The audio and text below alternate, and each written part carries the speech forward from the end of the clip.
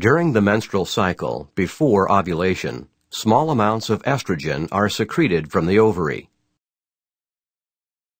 Estrogen stimulates the release of gonadotropin-releasing hormone from the hypothalamus and luteinizing hormone from the anterior pituitary. Gonadotropin-releasing hormone also stimulates release of luteinizing hormone from the anterior pituitary.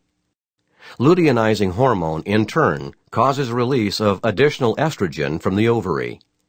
The levels of gonadotropin-releasing hormone and luteinizing hormone increase in the blood due to this positive feedback effect.